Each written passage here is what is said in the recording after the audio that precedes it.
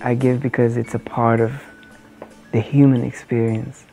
It's like you would be missing out so deeply if you never experienced what it's like to truly give. And what shaped my personal way of giving, I think, is actually the study of Islam, which completely is based on giving and sharing in almost a secretive manner, where you never show that which you give. Giving is a personal concept that's just for you to do, and you try to do it as quietly as you can without taking any credit for it. And I find when that happens that that's the most beautiful way to give.